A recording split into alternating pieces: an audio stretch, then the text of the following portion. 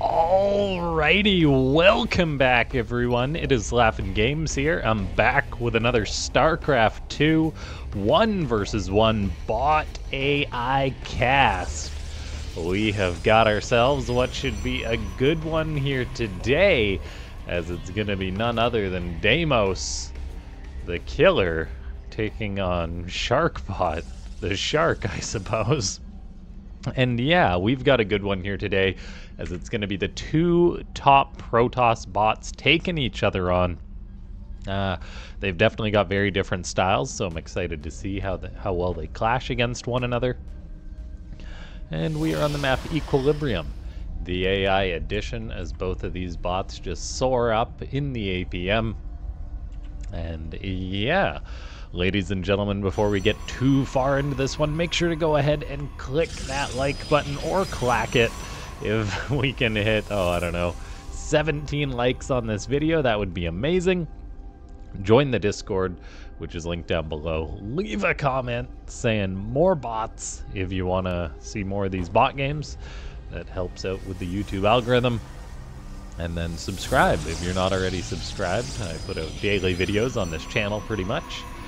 And now we'll take a look at what's going on here. We've got SharkBot going out with a probe scout, seeing what's going on.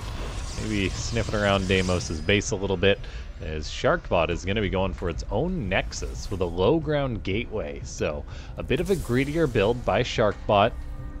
Then chasing down the probe of Deimos, a pretty heavy-handed reaction with 4 probes chasing 1. It's a bit of an overreaction, but when it comes to the bot scene, there's lots of bots that cheese with probes and workers, so it's an overreaction, but I don't know how much damage it was. Just a bit of lost mining time. SharkBot actually getting that probe is really nice as well. Meanwhile, we've got Deimos doing what it does best, which is building a lot of adepts. SharkBot also BMing a little bit here, saying, are you going to expand, as it's built a pylon at its opponent's natural base. We'll see if these two adepts get right across the map or not, because SharkBot has got absolutely nothing out to defend against these, so it's gonna be a little bit concerning. There's another gateway on the way up, and it is actually gonna be a solid wall by SharkBot, so great programming decisions by the bot author to have that up, as that will keep it completely safe from the adepts. As long as this doesn't get canceled or anything crazy like that. Then we've got Deimos going for a Stargate with the faster tech, but still very far behind on the economy. Deimos does have programming to deal with something like a simple pylon, though, at this base. 4 probes will get the job done. It'll take a little bit, but that Nexus will eventually be able to go up. Deimos actually just, being impatient, elects to throw off its expansion at its 3rd base location, as that's something Protoss doesn't usually want to do. Deimos, I guess, just did whatever. I just had a fallback to get up an expansion regardless. We've now got these 2 adepts of the Protoss bot not making it into the base of SharkBot. That solid wall is very, very handy. The battery, I'm sure, will come in handy too. The main question right now is whether there's going to be enough anti-air to deal with this Oracle that's been produced by Deimos. SharkBot is quite behind or quite ahead in the economy. Deimos is quite behind with 35 probes to 23. We'll see how much this Oracle's able to even that up, though, whether SharkBot has anything in position to help defend. There is currently 1 sentry out in the main base. Sentries do a little bit more damage against shields, but Oracles definitely deal bonus damage to sentries. Probes are hanging out near the battery, though, to stay nice and safe, and with that battery finishing up, the Oracle does get pushed back. The Adepts are still having a hard time for Deimos. This seems to be a bit of a common bug that it has when it comes to trying to path these into its opponent's base, and there's no way. It just keeps trying. I think it's just because they're trying to get right into the main base, instead of whereas when Deimos usually attacks with other units, I think they're more pathed towards the front. If I had to guess, that's what's happening there. We do have SharkBot now with a Stalker on the high ground, actually able to shoot these Adepts. It's going to have a lot of damage to do, but who knows, maybe it can get it done. And we did actually have the wall get broken down by SharkBot too, and this could potentially let these troublesome Adepts get in, and this could be big damage getting done. Lots of Adepts are now shading into the main base. They, however, are not bypassing the Adept. I guess SharkBot actually blocking that shade with friendly shades. I didn't even know you could really do that. Or I'm not sure if that was the exact mechanics taking play there. But that looks like that's what happened. Now we do have one of the adepts in the natural base of SharkBot. SharkBot is trying to deal with adepts on the front, trying to get up another expansion for itself. We've got the Oracle coming back on in. Stalkers and the Sentry will push the Oracle away. This one adept is still causing problems. SharkBot has lost 9 workers now. It doesn't want to lose any more. It's microing some in the prism to keep them going. I'm not sure how much good this is doing, but lots of supply and mining time is being tied up here, and we are seeing some of those adepts get cleaned on up, but Deimos is getting some good work done here. SharkBot is really trying to shut this down. It's not easy though, and the adepts are shading every which direction. The battery is out of juice here as well, so it can't heal against this Oracle. Deimos is really trying to get some damage done. SharkBot does at least have its 3rd base on the way up behind this though, so it is still going to maintain a bit of an economic lead, at least in the base count. Deimos has got a slight worker lead for now, but with that slower Nexus, it might be in a bit of trouble. And I'm curious to see if Deimos is going to expand towards its 4th base location because it thinks its natural is taken or unavailable. That's going to be an interesting question because there is a probe going down there, and it does look like SharkBot has taken quite a bit of damage here with 18 probes going down. The Protoss bot is investing in more Immortals. It's got Stalkers in a Prism trying to hunt down that one Oracle. Oh, that one Stalker retreats just a little too early. The unit movement really is quite the spectacle between these two bots. Like, they don't have any glaring holes in them. Their movements get the job done when it comes to things like cleaning up the adepts and chasing after Oracles. It's not like we're seeing an Oracle not be dealt with by SharkBot. As it tries to chase down this one Oracle, that battery will have gained up a bit more energy. The Oracle flying away takes one more shot. It is really on its last legs. Pardon me, there's actually 2 Oracles flying around. I didn't even clue into that because they didn't seem to be grouping up together. We've got SharkBot now getting up a Robo Bay, 3 gateways of its own. Both of these Protoss bots are making Immortals, and this game is really great to watch here. SharkBot is still down on probes. It's finally getting out some more workers after losing those. It's been just investing in units and tech, so I'm glad to see it making more probes. Supply-wise, it's pretty darn close, 37 to 33. The Robo Bay is going to be interesting, whether we see a Disruptor or a Colossus out of SharkBot. The Immortal count is definitely in favor of the blue Protoss, though. That's going to be really important.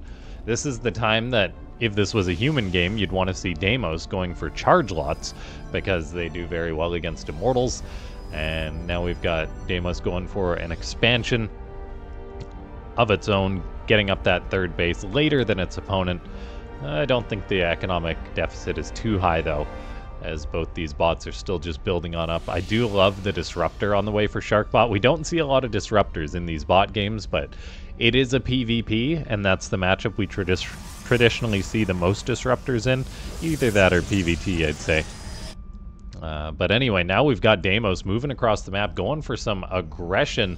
I'm not sure if SharkBot's ready to defend this, but then I look and I see 5 Immortals, pardon me, a Prism and batteries to help against just Stalkers. That is looking pretty nice for the blue Protoss bot. We'll see how well this Prism micros, because Deimos does have amazing unit control, and these Immortals are actually taking a lot of damage. Some of the Stalkers are going down, but it seems that the fanning out of Deimos' army is really just maximizing damage. SharkBot having a hard time. A Disruptor Nova gets tossed out, but that was kind of a dreaming shot, and all of a sudden, Deimos is coming in with a big push here. The blue Protoss is not fighting on its batteries either, so it's just bleeding off units. The micro of Deimos is insane. Like, these two armies, I thought they were going to be even going into a fight, or I thought that SharkBot was going to have an advantage, but instead, Deimos just kind of absorbed SharkBot's army, grinds it down to nothing in a very short moment. This one Disruptor is off cooldown. It's not tossing out a Nova, though. I'm not sure why that is. SharkBot just has, like, nothing left. Deimos came on in for the kill, and it's been able to massacre its opponent. It lost 4 Immortals to none as Deimos kept all of its own alive. And I think it just massacred SharkBot with incredible unit control. Like, my gosh, that was just nuts. I really thought SharkBot was going to take this one. It was definitely in a better position. And then just Deimos' army control is phenomenal. SharkBot did move out. It was a bad engagement. It wasn't a terrible one. The army's considering, you think if they just like A-moved, it would have been an okay fight. There was 5 immortals in there, but just like the minimization of damage being taken by Deimos. Like if a unit's not firing, it's pulling back to mess with the opponent's AI. And yeah, this is the reason why Deimos is the #1 bot on the ladder right now. It just fights with seemingly worse compositions at times, but still gets the win. I'm excited to see more matches between SharkBot and Deimos, whether SharkBot will potentially get an update to make it take better fights, because I do think SharkBot played quite a great game between these two. But in the end, it just wasn't enough against the strong timing attack that Deimos does so darn well. Ladies and gentlemen, if you enjoyed this match and you watched all the way to the end here, go ahead and subscribe as I put up daily bot videos on the channel. If you want to try making your own bot, you can check out sc2ai.net and their Discord. And you can also join my Discord, which is in the comments below. If you want to become a YouTube member to support the channel, there's various perks you can see using the join button. We do see a disruptor at least get 1 connection, but yeah, it's just crazy. Like the units of Deimos, they just seem to have some advantage that makes them king. Yeah, and I'm not sure what SharkBot could have done better there. Leave a like and leave a comment saying more bots. I am gonna go back and check out that fight just again, because that was just nuts.